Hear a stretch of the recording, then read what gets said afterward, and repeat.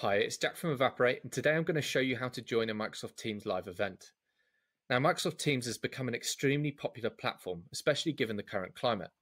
A lot of organizations are opting to use the platform to host their event as well as their webinars. Now, what I'm going to do today is show you how to join one of these events without having a Microsoft Teams account and without having to install any software.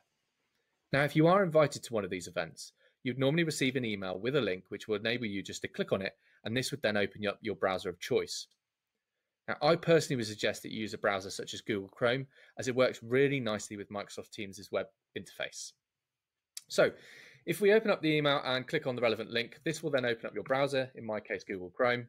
And usually it will come up with a little pop-up if you have Teams installed locally saying open Microsoft Teams. In this case, I'm going to say cancel because I'm not interested. I want to use the web. As you can see, there's a watch on the web instead. So we click on that.